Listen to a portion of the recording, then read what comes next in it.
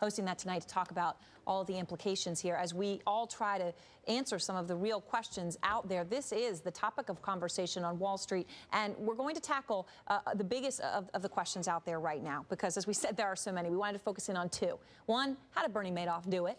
And two, his fund dealt with a very rich crowd of sophisticated investors. Could something like this be happening to regular funds and to your money? Here now to answer is Tom Gorman, chair of the SEC Litigation Practice Group, also former senior counsel with the SEC Enforcement Division. Mr. Gorman, thanks so much for being with us. Thank you. Good afternoon. Good afternoon to you. So the first question, how in the world did he do this? A lot of people have bought into his own allegations that he had said when he was arrested that he did it alone. I found that hard to believe. What do you think?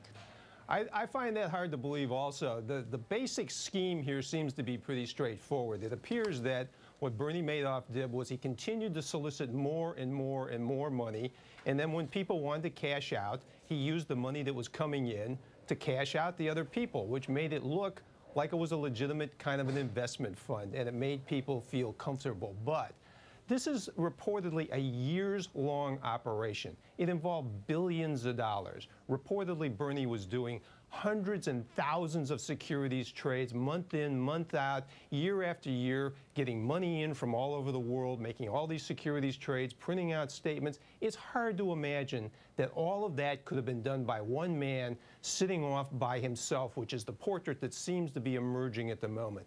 I think the real question going forward is, who else was implicated and who else was involved and who helped Bernie Madoff do this? Right. And the other question, of course, sounds like from what you're saying is that it was a Ponzi scheme, but obviously a lot of these trades, I mean, you had people managing this money. Who knows which of them knew or didn't, but there were some trades going on. So at some point, they probably did make money and people actually got paid out real money, right? I mean, we really had no sense of scale here.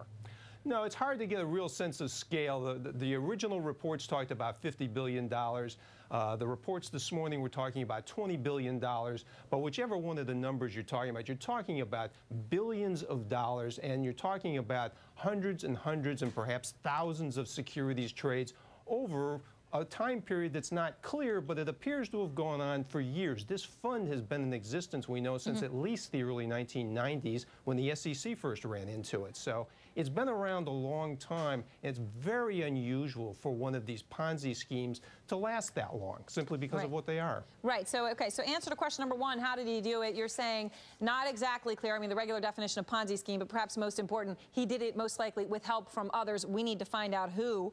And the second question, the sophisticated investors, some of the most wealthy and sophisticated investors out there. Mort Zuckerman is going to be our guest to talk about this in a few moments.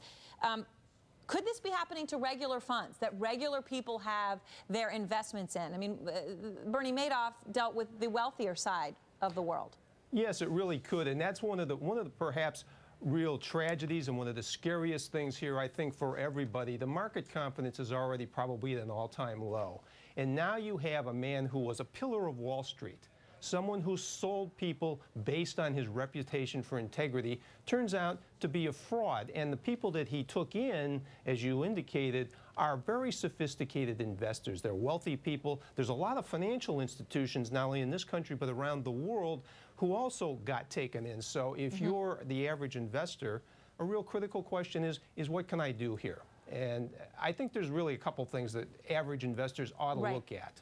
One, they ought to look at, they have to be active. It's not enough to rely on just the SEC or the markets. You have to be an active investor. Ask the people that you're investing with, how are you doing it?